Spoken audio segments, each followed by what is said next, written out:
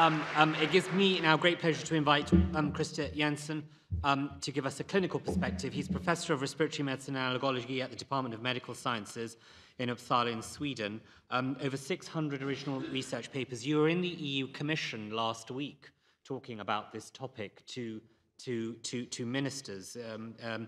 And you are the president of the Swedish Association for Allergology, and also you were the former head of the European Respiratory Society Epidemiology and Environment Assembly. And Christer, you're going to tell us about carbon footprint impact on inhalers and probably pick up on some of the questions that were asked earlier. Thanks. Okay, thank you. It's fantastic being here at this symposium and in this wonderful city. So I will talk, perhaps, you will see some repetition, but maybe my talk will be a little more clinical based. We'll see. So here are my disclosures. And here is some historical pictures of the ozone hole during 1980 to 1991. And what we found out eventually was that this was to a large extent related to the use of CFCs. And as you know, CFCs was the propellant used in MDIs before. And was this important? Well, this was the comment I heard when I was at an inhalation device meeting in Madeira, 1990, and it was a British doctor saying that, who cares that a few penguins get sunburned? And perhaps that has biased my views on the environmental criticisms or skepticism in the UK. I'm sure that's very unfair. Anyway, what happened was the Montreal Protocol, and instead of CFC inhalators, we got other options. And we have the hydrofluorocarbon as a propellant for the MDIs. We have the soft mist inhalers, and we have the dry powder inhalers. But there's one thing I think that they should look at, and that is the year you see for the CFC MDI. It took until 2013 before the last CFC propellant inhaler was produced, before this was stopped. So it takes time to change things, and as you heard from the previous talks, we don't have a lot of time here. So that's really a problem. So what can we do about this? Now, the HFC MDIs, well, they are an advantage in many ways. I mean, they don't have the ozone depletion effects of CFC, so that's good. We don't have the problem with the ozone hole to the same extent. But there is another problem that people weren't really aware of at that time, and that is, of course, the greenhouse warming potential of HFCs. You can see that it's lower than in the CFCs, but it's still 1,400 times higher than CO2. So, and then we have to talk about, is this really important or not?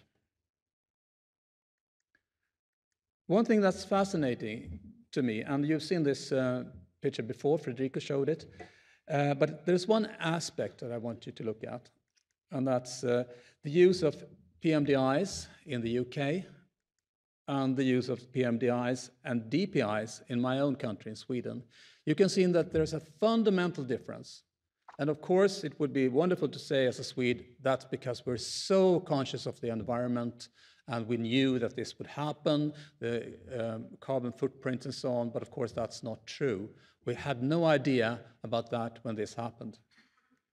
So the real reason for this was probably the very dominating influence of AstraZeneca at that time, the transition, and a movement from the PMDIs to different DPIs, and especially, I think, the turbohaler. And I'm sure most of you are fluent in Swedish, but if you're not, you can see here that the turbohaler is by now the most popular inhaler in Sweden.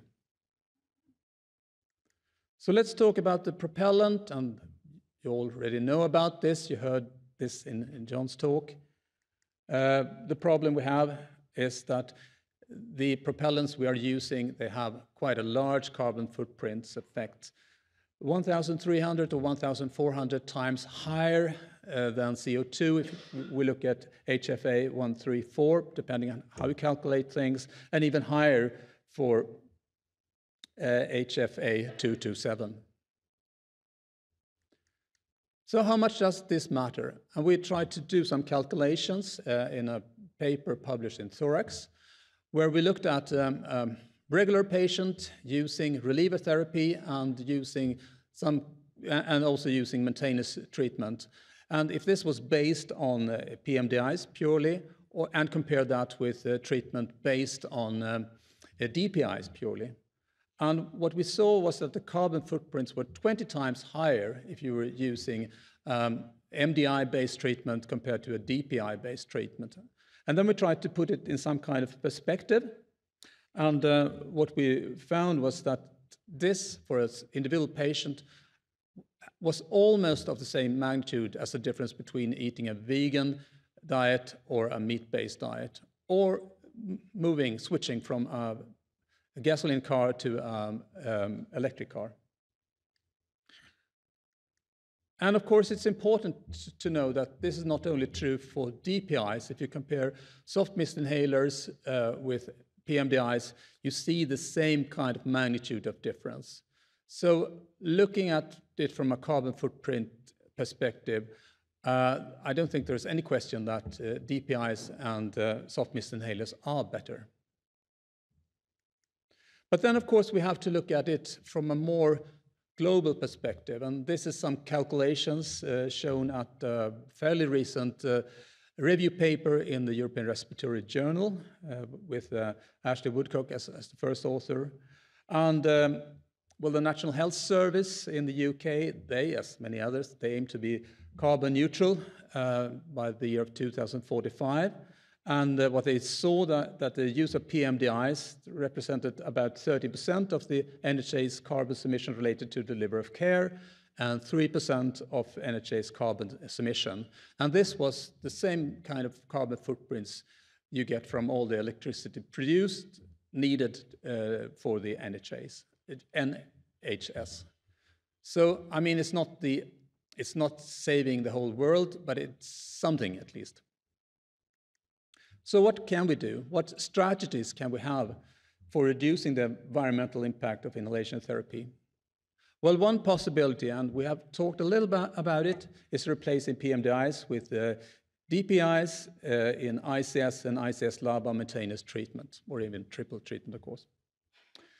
So are there problems with that? Well, of course there are. So the way you use PMDIs and DPIs are different. For a PMDI, you should inhale slowly. For a DPI, inhale quickly.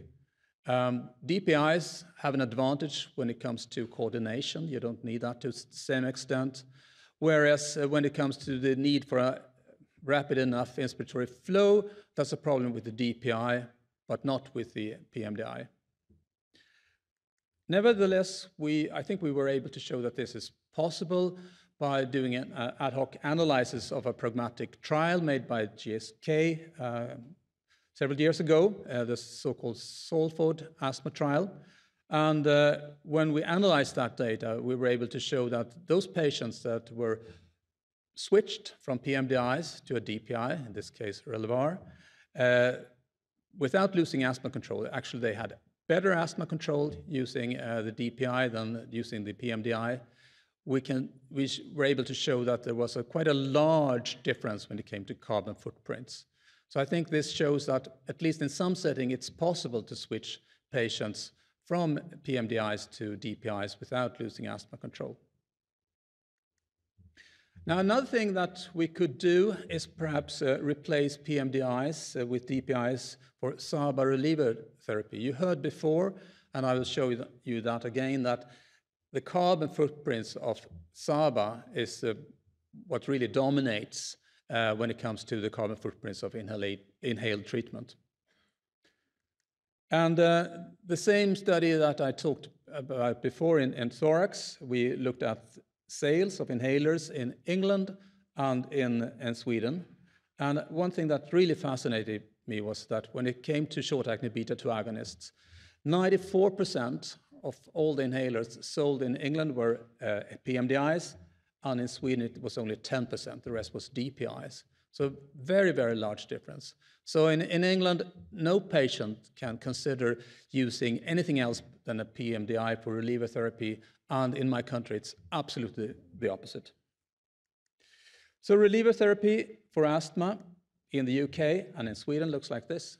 PMDI in the UK and DPI in Sweden. And we don't have any kind of evidence that asthma control should be less in my country than in the UK. Perhaps there are some data showing the opposite. And what would that mean? Well, we calculated that in England, the same rate of MDI use as in Sweden would mean having 550 kilotons CO2 equivalents that would be saved annually. And that would correspond to about 3% of the total carbon footprints of the NHS in England. Now, another thing that we could do is to try to reduce the need for short-acting beta-2 agonists by improving asthma control.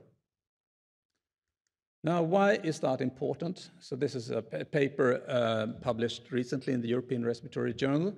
And what we found was when we compared the carbon footprints of different kinds of inhaled therapy, we found that 2/3 of it was related to SABA use, and 1/3, of course, to maintenance treatment.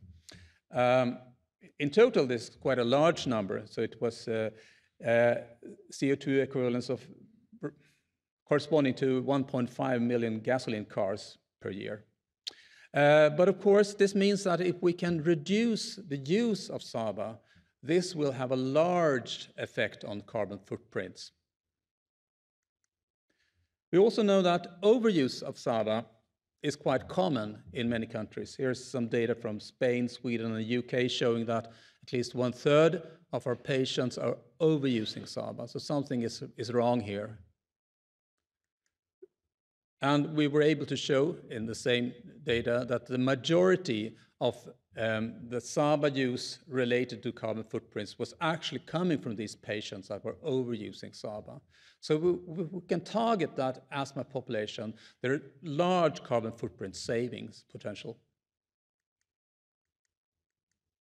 And we also, in another paper, showed that having an overusing SABA is really related to a bad prognosis when it comes to asthma. Looking at the years after we did the monitoring, we found that those overusing SABA had to much higher extent asthma exacerbations, and it was even related to asthma mortality.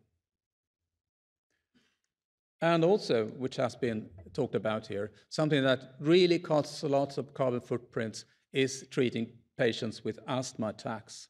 And the more severe the exacerbations are, the more severe the asthma attacks.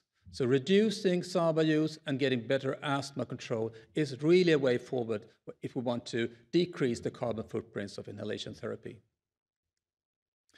So another possibility related to this is to reduce the need for SABA in asthma management by using ICS formoterol given by DPI in the reliever treatment.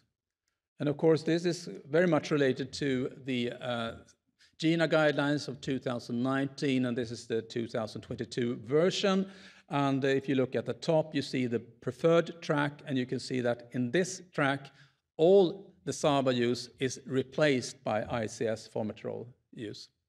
And this will potentially lead to better asthma control, but it will also lead to large gains, at least theoretically, in carbon footprints. And this is from presentation at the ERS conference this year, and where you can look at the CO2 equivalents carbon footprints using the regular MDIs with a SABA, 242 kilos. If you instead you use the MART alternative, you replace the SABA with ICS formoterol using a PMDIs, you halve the carbon footprints, but you get an even much better effect if instead of PMDIs you're using a DPI. So here there is a large potential for saving carbon footprints. So possible strategies for reducing the environmental impact of inhalation therapy, replacing PMDIs with DPIs in ICS and ICS-LABA maintenance treatment, like in the Salford study, replacing PMDIs with DPIs in SABA reliever treatment, going from the UK way of handling reliever therapy to the Swedish way, or reduce the need for SABA by improving asthma control, or reduce the need for SABA in asthma management by ICS formoterol, preferably giving by a DPI in reliever treatment, like the gene alternative. But still, as you all know, it will not be possible to replace all PMDIs. There are groups of patients where PMDIs really is the only option. We have it's children, we can't use a DPI. We have it in elderly patients where many of them can't get the inspiratory flow needed to use a DPI. We have it in emergency settings where the best treatment we have is asthma reliever therapy with a PMDI and a spacer. And then, as we have talked about before, we have the problem in low and middle income countries, which there really aren't any affordable DPIs available. So we have this positive development now of getting new kinds of propellants. And we talked about them before, and I think one important aspect is also to see that the half-life of these new propellants is much shorter than the propellants we have right now. So there is a large potential here. Now, why is this so critical? Well, the reason, we have talked about this before, the Kigali Amendment saying that we should phase out the kind of HFCs we're using now because they are powerful greenhouse gases.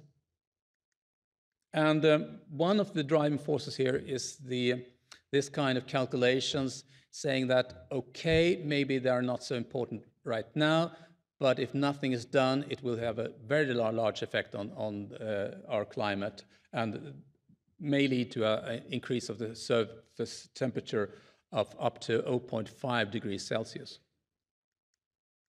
And this, of course, has led to the EU regulations, which has been the suggestion to modify them in a way that John talked about before. And that gets us into this critical time problem that we have right now. So this is another picture from ERS symposium we had this year. And this looks at the F-gas regulations and the timing for them.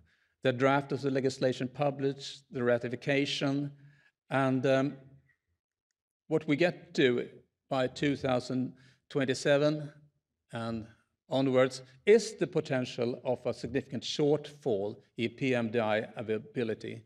So this is important. I think it's important to stress out that the PMDIs we have now is a problem from a climate perspective, but at the same time, our patients, many of our patients, still need this treatment, and we have to see that it's available even after 2027. So my summary would be that there are large geographical differences in the use of inhalers, and especially between the United Kingdom and my own country, Sweden. The PMDIs have a much larger carbon footprints than DPIs or soft mist inhalers. That reducing the number of asthma exacerbations has a large effect on carbon footprints.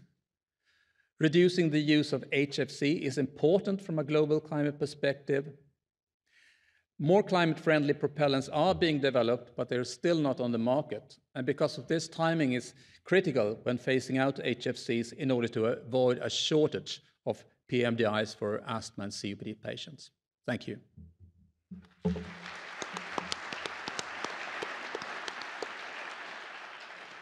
Krista, thank you really for a very nice, balanced presentation. We have a question over there. Sorry, hopefully my last question. I noticed that you talk about DPIs. Sorry, I'm over here. As well as, and then PMDIs in relation to making global change. The turbohaler uses pure drug. It's only micronized powder. And a lot of DPIs use a lactose-based system with a micronized powder. I've developed a few in my time. And do you think that all DPIs are the same in terms of being able to deliver to the lung for a reliever medication, or do you think that only the turbohaler can do it? No, I don't think Swedish. only the turbohaler can do it. And if you look at my picture, I showed you 3 different inhalers. The discus and the easyhaler and the turbohaler. I mean, there are differences, of course, between the different kinds of DPIs and especially how easy it is to use them. There are differences also if you look at the particle size. But I think from a clinical perspective, I think they are fairly similar, at least if we look at different kinds of short-acting beta-2 agonists. Thank you. So we've got several questions on Slido, so I'll try and summarize them. So Krista, taking a step back, and this session is planetary health, what about the impact of dry powder inhalers on plastics? The plastic mountain. I think that's what they're trying to ask. Well, that's an excellent question. I mean, that's the usual answer you have when you haven't thought about the problem. But, but don't you have the same kind of problem with PMDIs? So we may be thinking about, change is in the air, as we asked John to speak about, but are we causing a problem in the seas beneath our feet in 20, 30 years' time? Yeah. When plastic mountain bags are now 30 pence in the UK, straws are being removed, single-use plastic cutlery, and doctors are being incentivized to switch patients from MDIs to DPIs without seeing the patient. And what we're seeing in the UK now is patients are being admitted to casualty, and that one admission by driving their car or getting into an ambulance if they can, and that admission to hospital just obliterates any change in saving the environment from an MDI to an MDI. Yeah, but that's true. I mean, we don't want forced switching. If you switch a patient from one inhaler device to another one, you have to train them to use it. I found that out in my hotel today. I had this can of water that I wanted to use. Yeah, they're quite difficult. Yeah, and it was very high tech, and it took me like 10 minutes before I knew how to open it. And I mean, that's an easy device compared to an inhalation device. So you really have to train your patients. And that, of course, is a cost that you have to take into consideration. Right, the last question over there. Go for it. Hi, Hardik Shah, Covis Pharma. Very quickly, here, John, thanks. Up there. Yeah, thank The you. lights are really bad here. Yeah, they are. How about the patient's perspective? You gave good analogy about the electric car and the diesel car, and we all made personal choices in our daily life, where we want to go, how much distance we want to travel. Physician perspective, we hear on the stage. Does the patients come back with the understanding what's going on day to day, that they want to switch to the greener therapy or the DPI? Do they bring back any questions or challenge back to the physicians? Question for Omar as well, just any experience. No, but I think that's a really important question. And I must say that, at least in my country, the patient's awareness of the environmental difference between different kinds of inhalers isn't that large. And it's not something I really have talked about, because there's also the other problem. You don't want to make patients using a certain kind of device feeling that they're spoiling the environment. So I think it's a tricky thing. When I talk about DPIs and that they might be favorable compared to PMDIs in some perspectives, it's more my target is healthcare professionals, not patients. But we'll see what happens in the future. We've got lots of questions coming through, and I appreciate we've got questions in the audience. But in the interest of time, Krista, thank you very much for your presentation. So, having me here. So really, thank you all. Thanks to John for changes in the air, then Daniel talking about the valve and the formulation, Krista, yourself on the clinical perspective. That closes this session on planetary health. Can I ask now all the authors of the posters to be at the posters, as the DDL committee will be coming around and we will be making a decision on which is the best industry and which is the best academic poster. So grab a coffee and then manual posters, and we'll be around and see you shortly. Do all return now for lung diseases at 4:35 when we've got a smashing session there. Thank you all.